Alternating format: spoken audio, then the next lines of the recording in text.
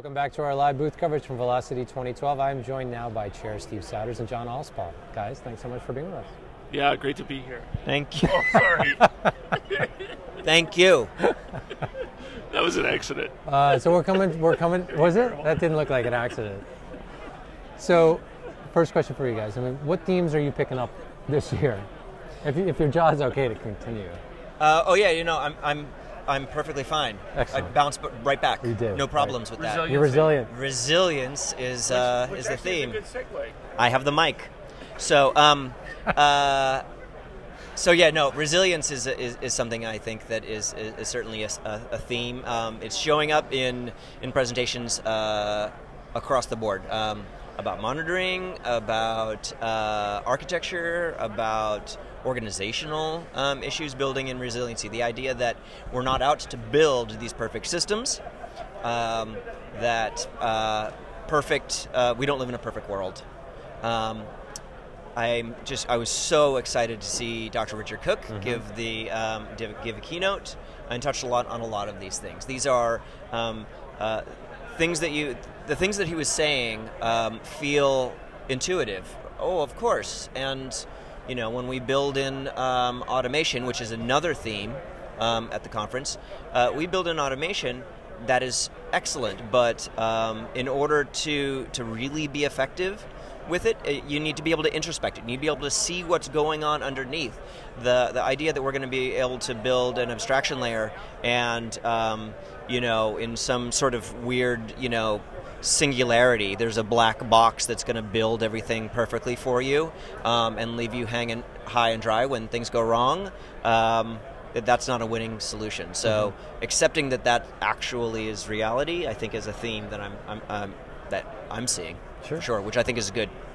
And actually, before Dr. Cook got up and talked, was Mike Britton before that? Yep. Yeah, and Mike's talk was about resilient UIs. And that was kind of the theme, the motivation behind the tagline this year of building a faster and stronger web, is we are getting more interdependent on websites, on what we're doing on the back end, certainly what we're doing on the front end with more plugins.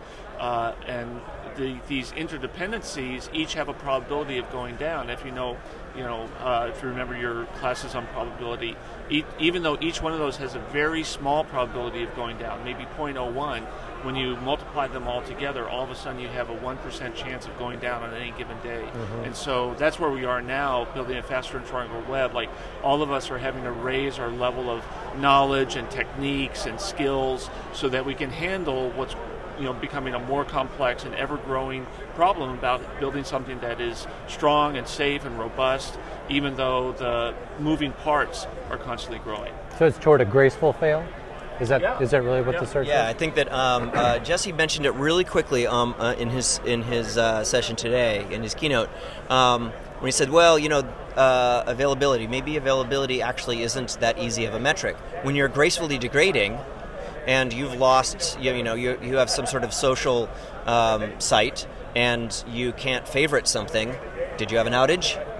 There's a spectrum of outage. There's a spectrum of availability. Right. And when we live in a world where small failures or component failures can be expected, and we can degrade without, we'll lose some functionality, but preserve core functionality or preserve the majority of functionality, then all of a sudden we've got a big palette to choose from.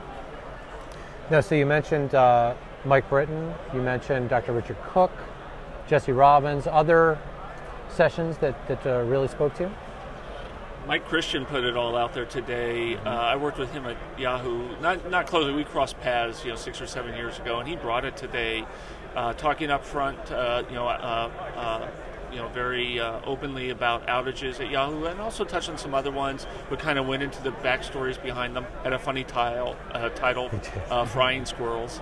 But I thought that was a really good one. Rouser, of course, always delivers an amazing talk. Jesse, again, today we explicitly picked him as the closing speaker of the conference because he's so such an important part of Velocity and such an important motivator, evangelist for the community. Those were some that stood out for me. All of the talks have been really excellent. over the last year versus this year, we had so many good submissions, so many incredible submissions. I'm glad to have gotten the talks that we had, but it seems like every year it's harder and harder and harder to choose between the two. I'm so glad that the conference is expanding. This is a first world problem of having so many practitioners who are willing to tell stories and give information and share. Jay Parik's talk was quite good. You know, we're in the afternoon break of the last day, and there's still all kinds of sessions. There a bunch of cultural talks. I haven't been to the ones this morning because I've been in the other track, but I see the reaction on Twitter and hearing it from other attendees that they're awesome. Yeah. So last question I have for you guys. I know you got a jet, but we got the Velocity conference in London coming up, beginning of October. Yep. What can you tell us about that in advance? What are you seeing right now? Well, we haven't started, getting through the proposals, full speed yet. What I'd like to see is, what I expect to see are some of the themes that we've seen here sort of carried in over into Europe as well.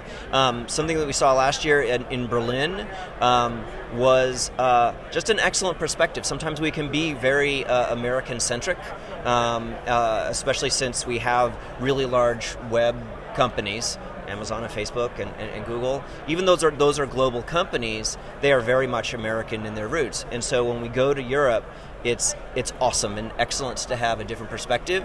And I'm pretty excited to be in London because it's a pretty ripe startup culture there. Yeah, I think Velocity Europe's really going to pop in London in October.